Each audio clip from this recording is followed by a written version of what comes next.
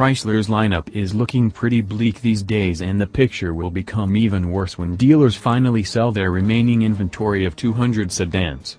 However, Chrysler fans shouldn't give up hope, as there appears several new models on the horizon.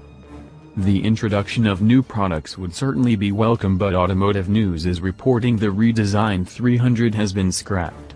The model was slated to be launched in 2020 and right on the Giorgio platform that underpins the Alfa Romeo Giulia. Instead, Chrysler is expected to introduce a significantly updated model in 2019.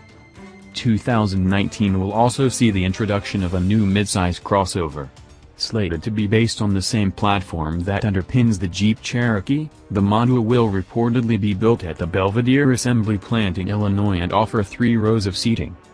A larger crossover could arrive in 2021 and revive the Aspen name that was previously used on a rebadged version of the Dodge Durango. That particular model failed to connect with consumers, but the new version will reportedly be based on the Pacifica.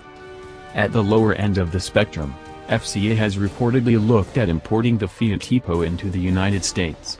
If this occurs, the model could potentially join the Chrysler lineup as a neon.